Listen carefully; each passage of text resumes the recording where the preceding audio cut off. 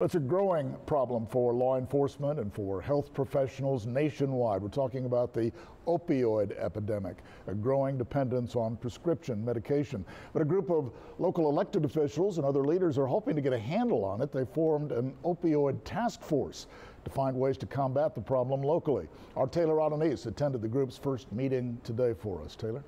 Joe, Judge Barbara Canales says Nueces County is 3 times more likely to have a death resulting from opioid use per capita than any other major city in Texas. Canales says that's 10 deaths for every 10,000 people compared to the national average of 4. Last week, Commissioners Court voted unanimously to establish the opioid task force to address the epidemic levels of use in Nueces County.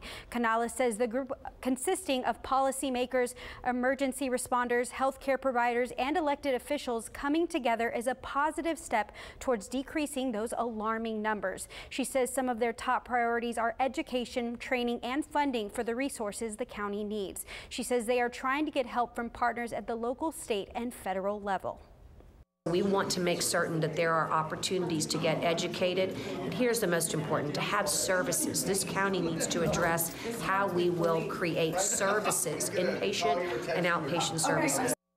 Canales says opioid abuse does not discriminate. It can affect youth, the elderly, and in between, as well as veterans and babies born with opioid dependency. She says she wants to see more pill disposal boxes in the area, places where anyone can dispose of their medication safely if it's old or they no longer need it. She also wants information available to the public that will let them know where those boxes are located.